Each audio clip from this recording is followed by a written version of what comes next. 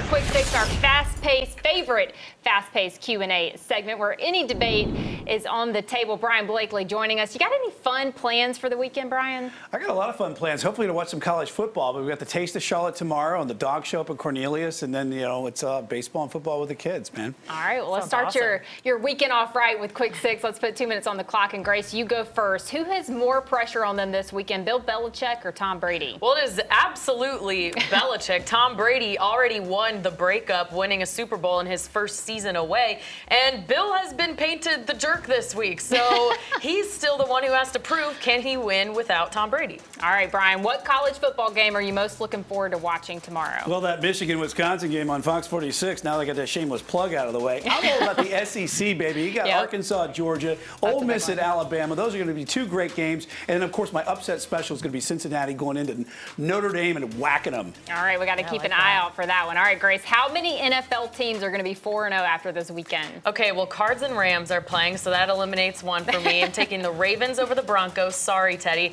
Chargers over the Raiders. All of the Chargers wins have come from Justin Herbert leading game-winning drives in the fourth quarter, so I think he'll do it again.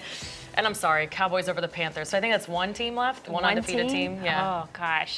That's a miserable weekend for sorry. them. All right, Brien, who's been the most disappointing fantasy football player on your roster? Well, first, which roster? I got 6 teams, Yeah. so we got to clarify that. But if you're talking about the Fox 46 OGs League, where, Carla, you dusted me last week, it's did. Robbie Anderson.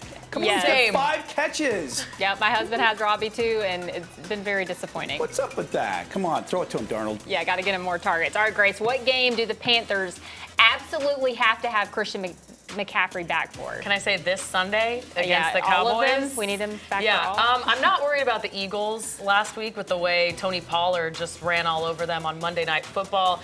Honestly, looking at the schedule, I'm not worried until Week 10 against the Cardinals, but That's a while. I don't like looking that far ahead without him. So just bring him back as soon as possible. Heal up, buddy. Yeah, everybody wants that. All right, Brien, it's officially spooky season now that it's October 1st. What's your favorite scary or maybe Halloween-themed movie? Ghostbusters. I'm going way back, man. You got to see Ghostbusters. I could deal with that one. Grace, you don't like scary movies? I don't watch any suspense, thriller, scary. No, get it away from me. I don't either. Like Halloween Town, the Disney, that's like I'll as stick with scary as all. Scooby-Doo. Yeah, Well, Ghostbusters is funny. it is funny. No, that's I a good agree one, with that Brien. one. All right.